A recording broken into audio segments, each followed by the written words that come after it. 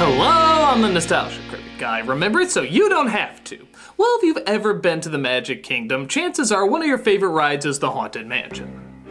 Now, how could it not be? With its endless creativity, gothic atmosphere, and so many clever visuals that no one could see it in one viewing. The Haunted Mansion has become one of the theme park's most praised attractions. So, when Disney had a surprise monster hit with their Pirates of the Caribbean movie, they figured maybe bringing the same amount of cinematic effort to one of the most famous rides of all time might be called for here as well.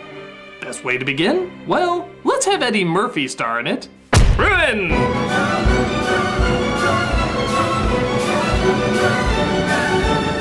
How could one of Disney's most playfully dark and gothic ideas be given to such an obviously wrong actor? Not that Eddie Murphy can't do good work, he just does it so rarely.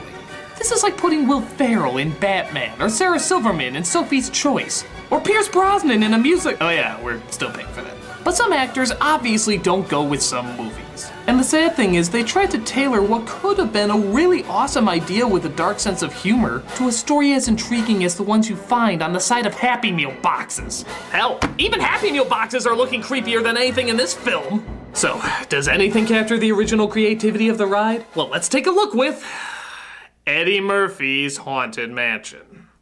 So a boy, who literally has nothing to do with anything, shows up just so the house can tell him to piss off. Well, you heard the movie, it's a go away. It wants to get rid of us as much as the writing does. We then transition via shit-eating grin to Eddie Murphy trying to sell a house to overactor number 1 and overactor number 2. It's just what we've been looking for. There aren't enough plugs. Doyle! Every house we look at, you find something to pick at. I just know what I like. Would you like a divorce? Because I'll bring it. Hey. If I had a nickel for how many divorces were caused by plugs. Actually, that sounds worse than I meant it to be. We love the house. He closes up another deal at the Ricky Tikki room where the happy couple wants to celebrate, but Murphy has to get to his anniversary dinner in time for— oh, it's this bullshit setup. See, I didn't know if they were gonna do the clumsy dreamer who has to prove himself, the cowardly weirdo who has to prove himself, but now I see it's the workaholic douchebag who has to prove himself. Because as we all know with family films, there's only 3 stories to tell. And seeing how the last film combining a black father with ghosts used this method to such fucking greatness, it only makes sense to use it again here. What a world of maybe a child-sized handful of possibilities. Did you just sell their house? I sure did. Because we're looking to buy. And seeing how Murphy clearly for some reason doesn't believe in business cards, he misses the dinner with his very angry wife. Okay, we'll tell you what we're gonna do. We're gonna take off this weekend. What? Like we did last year with the kids, just us and the kids for the whole weekend. How's that sound? How about Orlando? I've voiced so many annoying characters for their attraction, surely we can get in for free.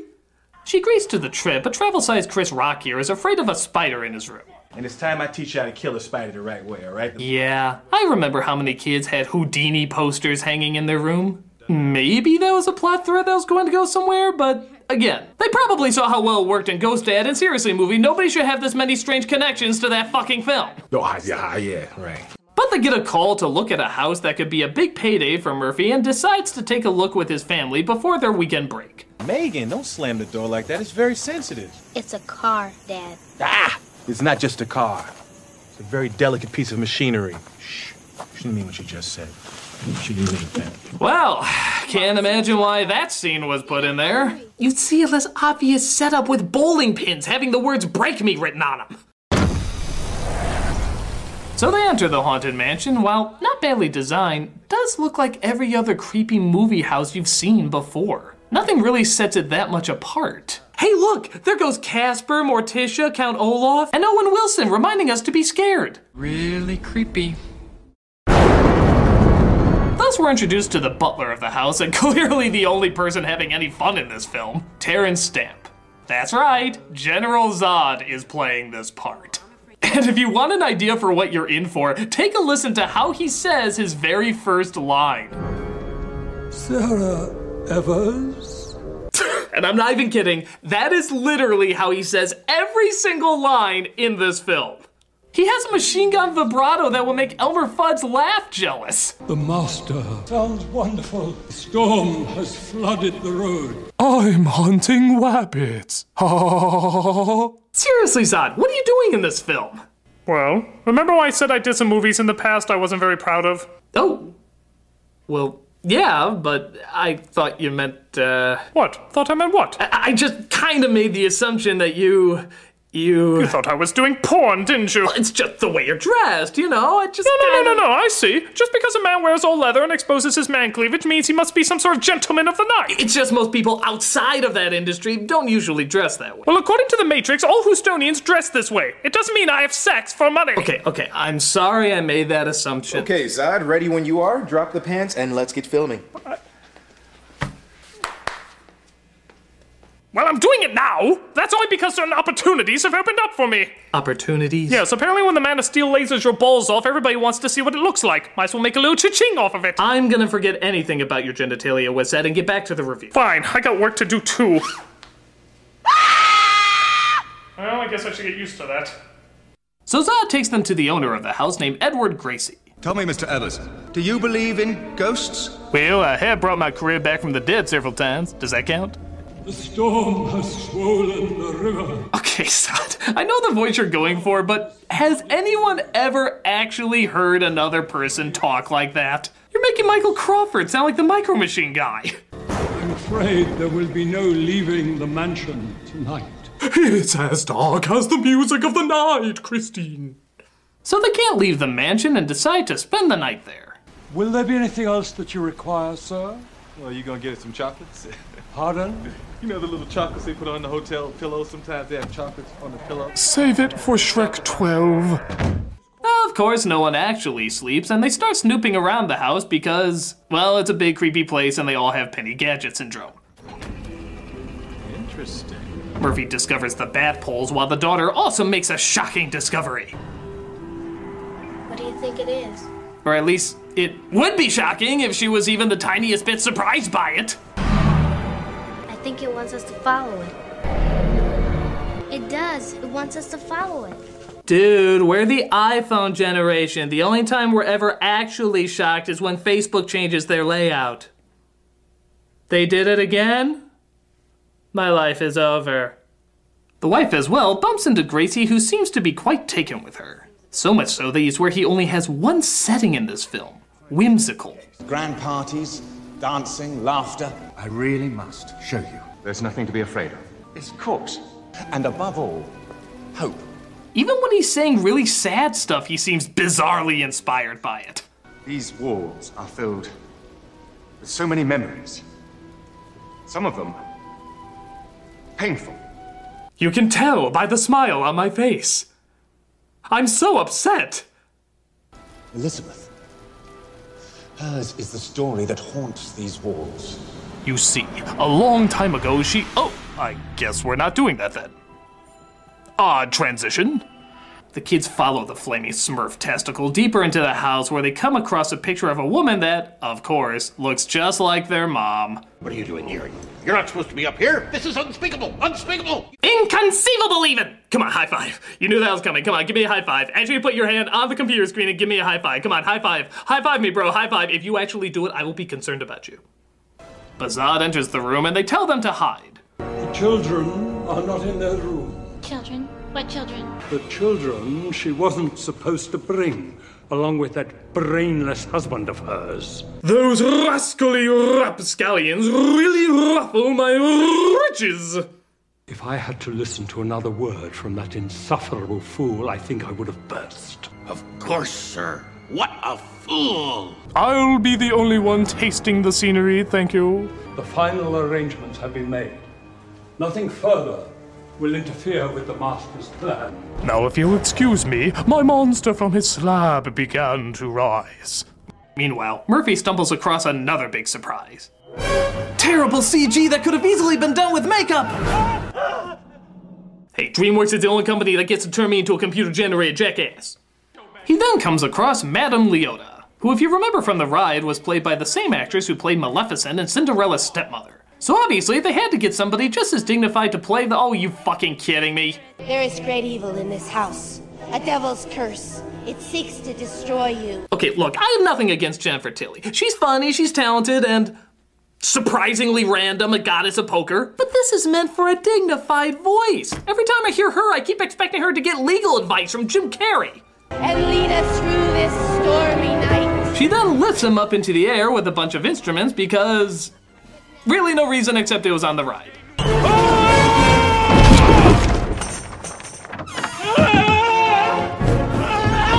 I'm trying to out-Tucker Chris Tucker!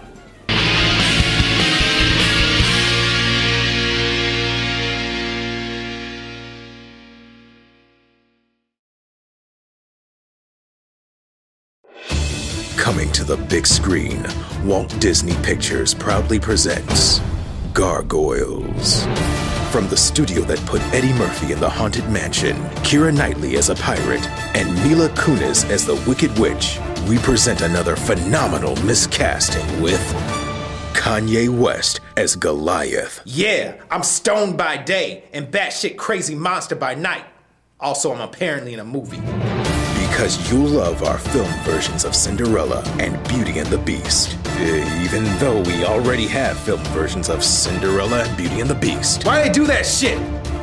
We bring you another misunderstanding of source material by casting Ellen DeGeneres as Elisa Maza. Bitch, who the fuck are you? Zing, I'm your love interest. Say what, you clam chowder cracker? Don't worry, I've seen worse. I dated Anne Heche. That's an old joke, kids. If you don't get it, ask your parents. Of course, if you're watching this, you are your parents. Okay. Not so fast. With Kevin Costner as the villainous Xanatos. I am Xanatos. Xanatos! I don't care. I have sent up my robotic army. If you wish to save the people, you will have to fly up there and stop them. Bitch that fuck! I don't do any flying unless I have a crown of thorns or a halo. What are you supposed to do? Let all those people die? Maybe. Shut it, postman! I could buy you like my wife. I am Xanax Toad. Xanatos! I don't care. I didn't watch the show. His wings here it's like Professor You're X. Beyonce should be in this It's not Xanatos.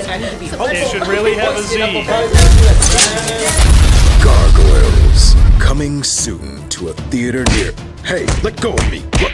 I'm gonna let you finish, but I want you to know that Bonkers is one of the greatest shows of all time, and we deserve a movie about a cartoon character and a cop. We have 2. We need 3. Hey, you want to hear about the show I'm producing that's gonna bomb? Bitch, don't make me chop you up and smoke you. I am Santa Hose.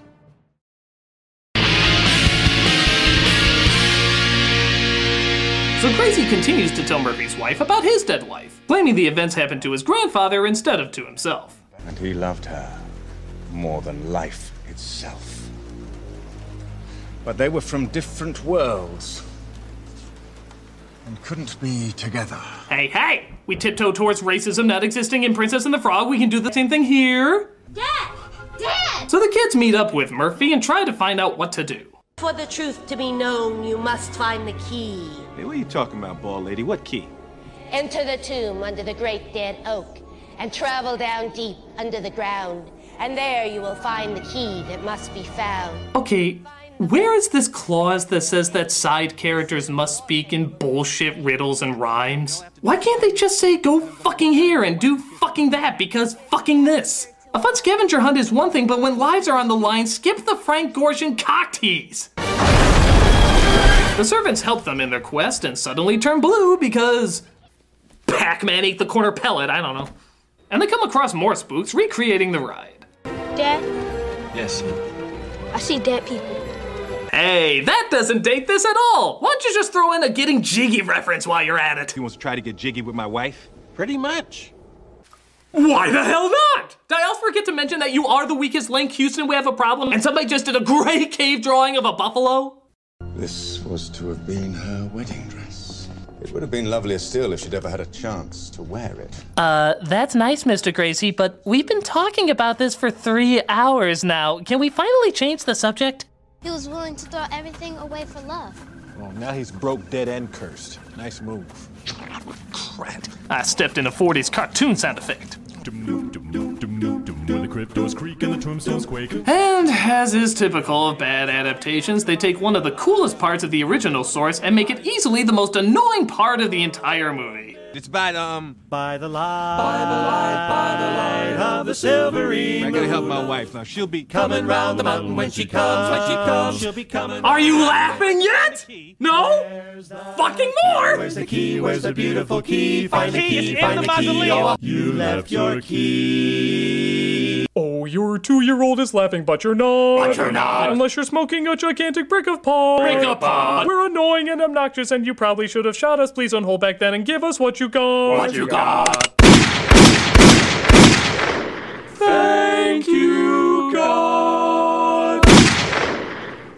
It's a warning.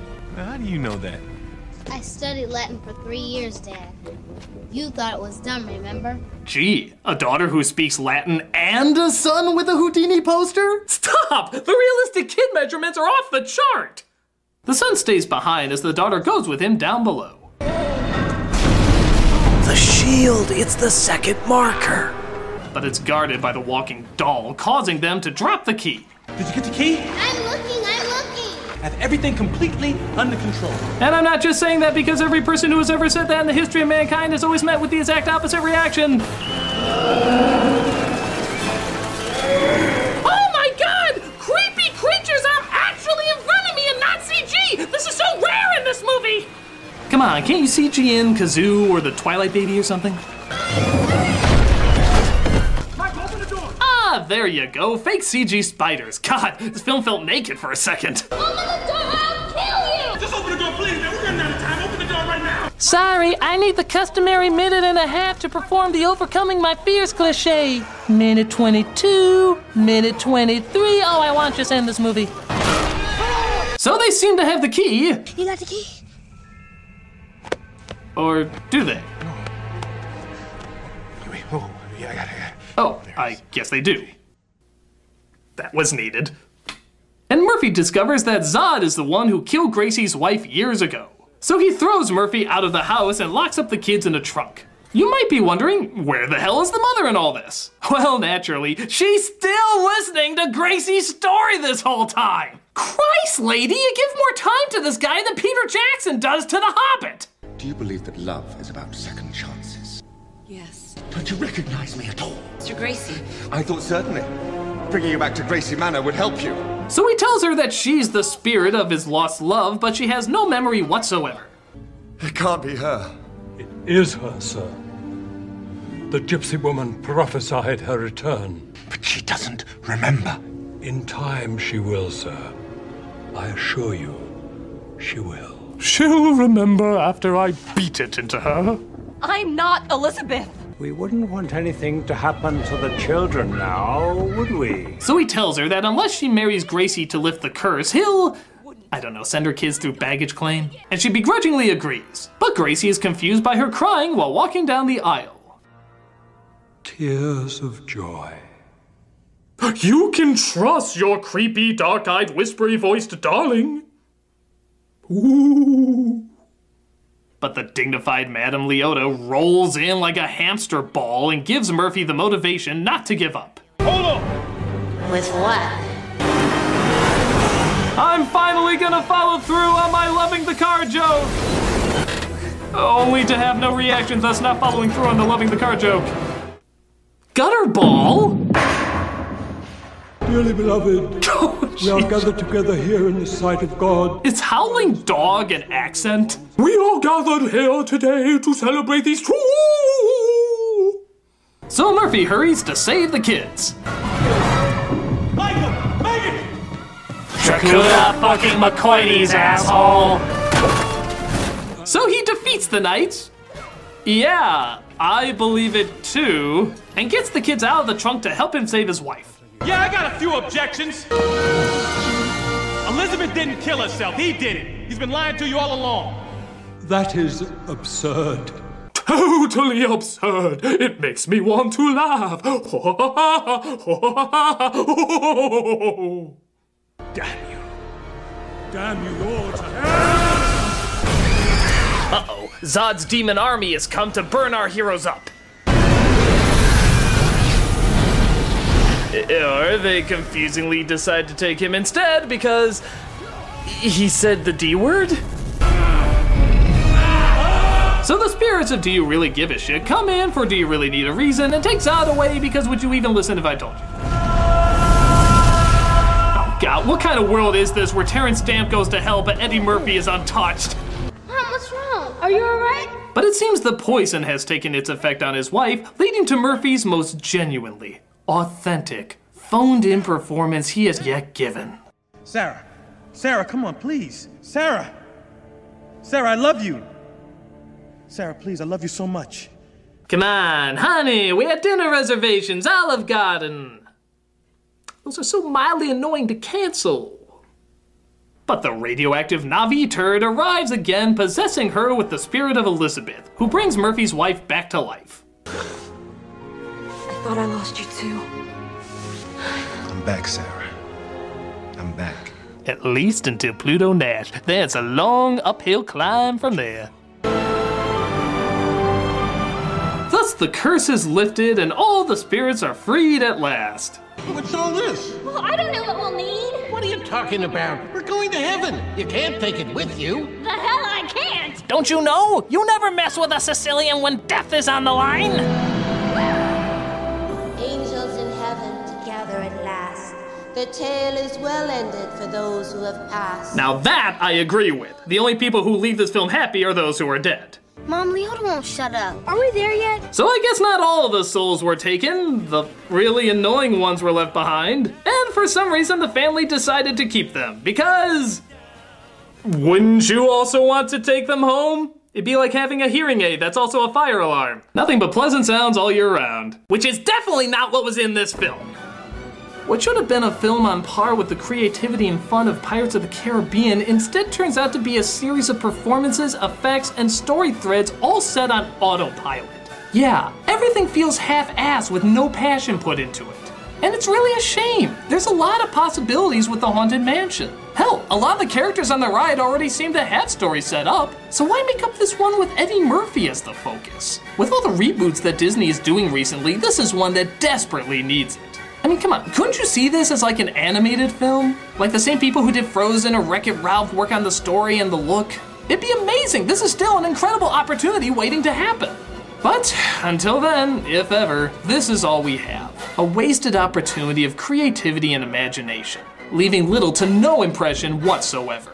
Ain't no fucking way I'm hitchhiking a ride on this wagon anytime soon. But on the plus side, I think I perfected my whispery voice butler, Sarah.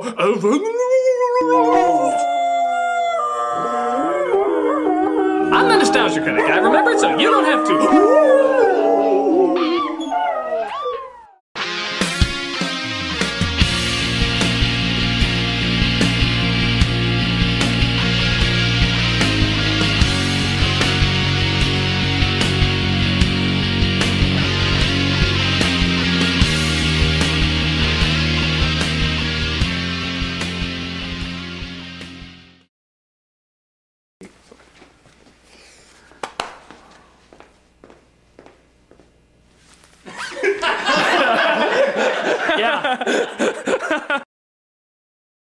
That is absurd.